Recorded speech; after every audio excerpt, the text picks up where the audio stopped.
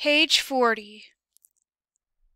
Solving radical equations. Solve each equation. Remember to check for extraneous solutions. You only have to check for extraneous solutions when there's a variable on the outside of the radical.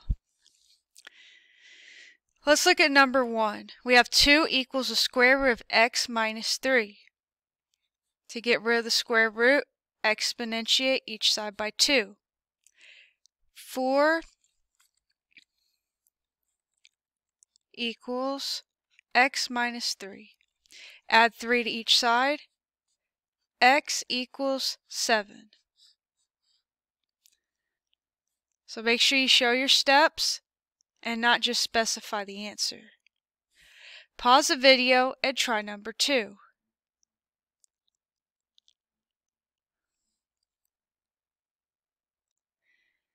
Let's look at number 3. The square root of 5 minus r equals the square root of r minus 1. Exponentiate each side by 2 to get rid of those roots. And then we have 5 minus r equals r minus 1. Add r to each side. We have 5 equals 2r minus 1. Add 1 to each side. We have 6 equals 2r. Divide by 2 on each side. And then we have r equals 3. Try number 4.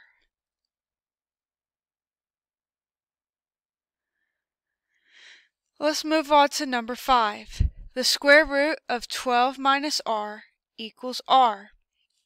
Exponentiate each side by 2.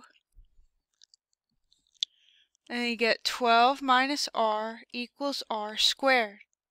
Move everything to one side of the equation. So we have 0 equals r squared plus 1r minus 12. We want to factor this. A times c is negative 12 and b is 1. Looks like 4 and negative 3 would work here. Divide by a, and then you have r plus 4 times r minus 3 equals 0. So our possible solutions are r equals negative 4 or r equals 3. We want to check for extraneous here because there's a variable on the outside. So let's plug in negative 4 first. So the square root of 12 minus negative 4 equal to negative 4. The square root of 16 is not equal to negative 4. If it was a negative, that would be imaginary. That is extraneous.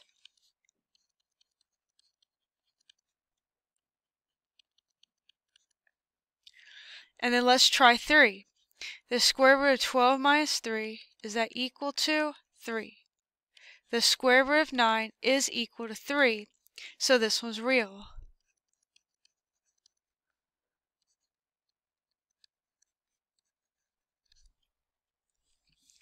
So we'll go ahead and write that down. So we have real is r equals 3, and then extraneous is r equals negative 4.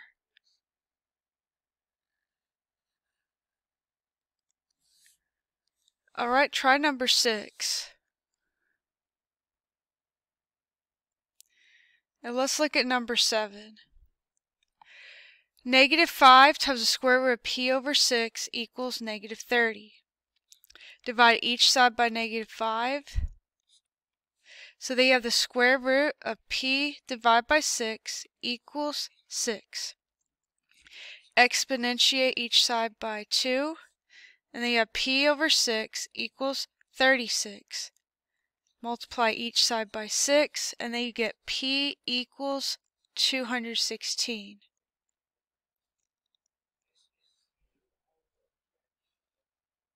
You don't have to check for extraneous on this one, since there's no variables on the outside of the root. Try the next one. And then let's look at number 9. The square root of 27 minus n equals the square root of n over 8. Exponentiate each side by 2. So there you have 27 minus n equals n over 8. Let's multiply each side by 8. So we have negative 8n plus 216 equals n. Add 8n to each side. So then we have 216 equals 9n. Divide each side by 9. And then we have n equals 24. Try number 10. Okay, let's look at number 11. M equals the square root of 24 plus 2m. So we will exponentiate each side by 2. So we have m squared equals 24 plus 2m. Move everything to one side of the equation. So they have m squared minus 2m minus 24 equals 0. Factor this. A times c is negative 24. B is negative 2. The two numbers that look like they'll work here is 6 and 4. The 6 will be negative, 4 is positive. Divide by A. M minus 6 times m plus 4 equals 0. So you have two possible numbers to check. M equals 6 and negative 4. Let's check those. So is 6 equal to the square root of 24 plus 2 times 6? Is 6 equal to the square root of 36? Yes, that's true.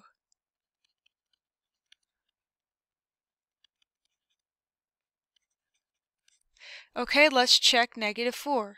Is negative 4 equal to the square root of 24 plus 2 times negative 4? Is negative 4 equal to the square root of 16? No, because negative 4 does not equal 4. It's false. M equals negative 4 is extraneous. So we'll go ahead and specify our answers. We have real, m equals 6, extraneous, m equals negative 4. Try the next one, number 12. 13. N equals 4 plus the square root of 4m minus 16. The first thing you want to do is isolate the square root. We could do that by subtracting 4 from each side. So we have n minus 4 equals the square root of 4n minus 16. To get rid of a square root, we'll square each side. Exponentiate by 2. N minus 4 squared, if you use box or FOIL, you get n squared minus 8n plus 16. And that's going to equal 4n minus 16. And then let's move everything to one side of the equation. So subtract 4n each side, and then add 16 on each side. So then we have n squared minus 12n plus 32 equals 0. We will factor this. A times c is 32. B is negative 12. The two numbers that multiply to 32 and add to negative 12 is negative 8 and negative 4. We'll divide those by A, which is 1. And so then we have n minus 8 times n minus 4 equals 0. So then we have the two solutions, n equals 4 or 8. So we'll plug those back in and see if they're true statements. Okay, let's plug in n equals 4. So, is 4 equal to 4 plus the square root of 4 times 4 minus 16? 4 times 4 is 16. 16 minus 16 is 0. And 4 is equal to 4 plus the square root of 0. That would just be 4 equals 4. So this one is true. N equals 4 is real. Okay, then let's try N equals 8. Is 8 equal to 4 plus the square root of 4 times 8 minus 16? Is 8 equal to 4 plus the square root of 16? Yes, 8 does equal 4 plus 4. So it's true. So that means that N equals 8 is real. So we have two real solutions.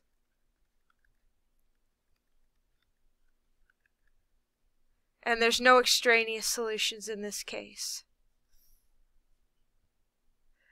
Alright, let's look at number 15.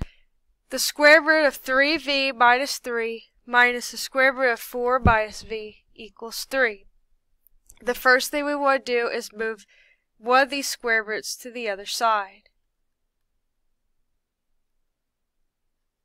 So then we have the square root of 3v minus 3 equals 3 plus the square root of 4 minus v. From here, we're going to square each side, exponentiate both sides by 2. We use box or FOIL to multiply this one out. We get 3v minus 3 equals 9 plus 6 square root of 4 minus v plus 4 minus v. From here, we want to move everything to one side of the equation except for the other square root right here. So we'll subtract 9, subtract 4, and add v to each side. So then we have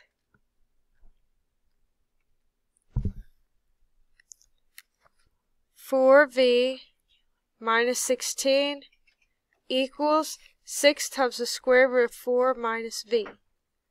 We could get rid of the 6, divide each side by it. Each of these three numbers also factor out with a 2, so we could divide everything by 2 here. And then we could get 2v minus 8 all over 3 equals the square root of 4 minus v. To get rid of the square root, we could exponentiate each side by 2.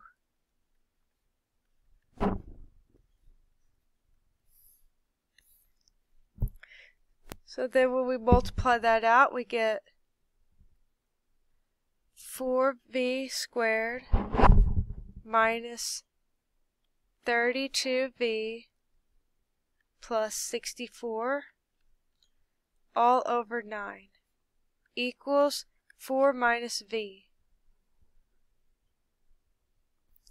So from here we can multiply each side by 9 to get rid of the fraction. So then we have 4v squared minus 32v plus 64 equals 36 minus 9v. From here we want to move everything to one side of the equation except for 0. So we can subtract 36 from 64 and then add 9v to 32v. So we have 0 on this side, and then on the other side we have 4v squared minus 23v plus 28. So then we want to factor this. A times C is 4 times 28, that's 112. And our B is negative 23. We will find two numbers that multiply to give you 112, and they add to give you negative 23. The two numbers that work here is negative 16 and negative 7. And then we divide those by a, which is 4 in this case. So then we have v minus 4 times v minus 7 over 4 equals 0. So then you have two possible solutions. We have v equals 4 or 7/4. So we're going to check both of those solutions and see if they're real or extraneous. Let's plug in v equals 4 first. So we have is the square root of 3 times 4 minus 3 minus the square root of 4 minus 4 equal to 3. 3 times 4 is 12, so we have 12 minus 3 minus the square root of 0. Is that equal to 3? 12 minus 3 is the square root. We have square root 9. And yes, that's equal to 3. So that means that v equals 4 is real. Okay, and then let's do v equals 7/4. So if the square root of 3 times 7/4 minus 3 minus the square root of 4 minus 7 over 4 equals 3. So then we have the square root of 21 over 4 minus 12 over 4 minus the square root of 16 minus 7 over 4 equals 3. So then we get square root of 9 over square root 4 minus square root of 9 over square root 4. Does that equal 3? The square root of 9 is 3. The square root of 4 is 2. So we have 3 halves minus 3 halves. That does not equal 3. That equals 0.